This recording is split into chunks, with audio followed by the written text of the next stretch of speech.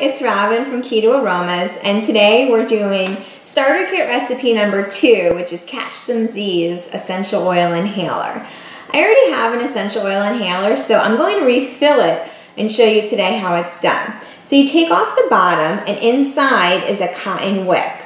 There's also a cap that screws on, and that's what preserves the essential oil so that these will last anywhere from 3 to 6 months, depending on how frequently it's opened.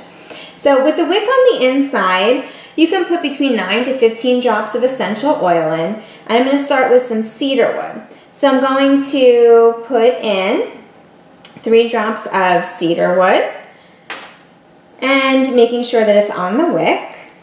I'm also going to add some copaiba and finish it off with some lavender. Now, you want to make sure that the wick is saturated, so it depends on the wick that you have on the inside. Make sure the wick is saturated and you can smell the essential oils. Seal it, it'll pop into place. And the way it's used is you occlude one side of your nose and you inhale deeply. And I like to do 3 on each side. And you can keep this on your nightstand. Just like all of our essential oils, you want to keep them away from the sunlight and as much of a cool, dark place as possible. I hope you found some value in this recipe, sharing inspiration from my essential oil collection to yours.